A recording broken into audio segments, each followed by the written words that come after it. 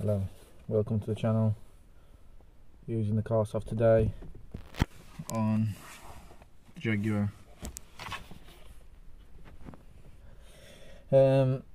We've got parking sensor problem, so when we put it into reverse the camera doesn't come on, it says parking sensor issue and it just beeps. So I'm going to use that carsoft LR2 to try and find out which sensor it is. Sorry, it's a bit dark, I'm inside. So I'm going to flip the camera around, start the car and show you what's happening. Right, so the problem we've got, we am recording this time, the problem we've got is when we start the car like this and put it into reverse, camera's unavailable, please consult your dealer, and you get that beeping noise which does stop.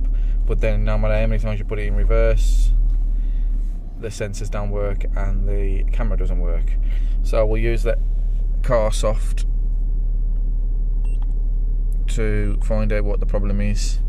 This does do sensor problems and camera problems and stuff like that, so we'll just find out what it says and then we can see which sensor it is and see what we can do with that sensor to fix it. But for the price now, you can pick one of these up. When I bought this like 5 years ago, there was 200 quid. You can pick one of these up for like 75 quid now.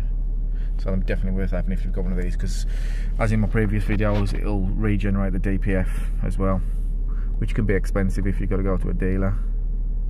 And only one of the 300-400 quid. So what we want is the parking assist module there. So it's the rear right inner sensor. I'll clear that and see if the camera works once it's cleared. See if it will clear. Okay, code's cleared.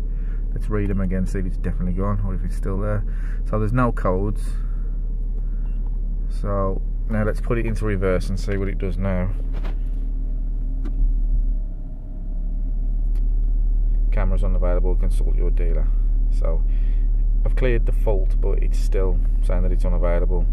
It'll probably show the fault up again now. No, it's showing no faults. Let's just check in any of the others. I think you might have to turn it on and off again for it to reset the camera. So right inner, I would say, is this one. So we'll just spray it with some GT85, which is like WD-40 to the water dispersant. We'll spray the sensor itself. I don't know if it's going to do anything. We'll spray that and leave it on, see if it'll get any water out there. It could be the connector, but this is not easy to get to under here. It's all completely covered. The entire bottom of the car's covered, so to get to the back of that, there's a lot of covers got to come off. We might as well give them all over there.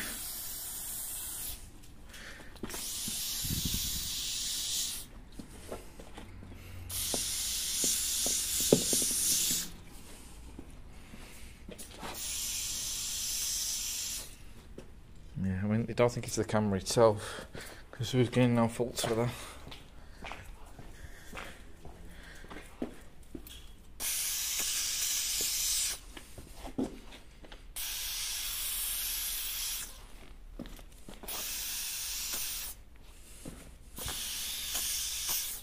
There we go.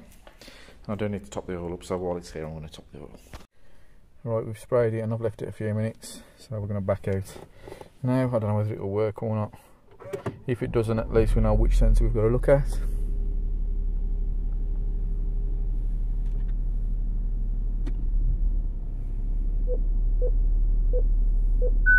No, it did come on for a bit, but I fixed it completely. It obviously thinks there's something in front of that sensor that's causing an issue, so we shall replace that at some stage.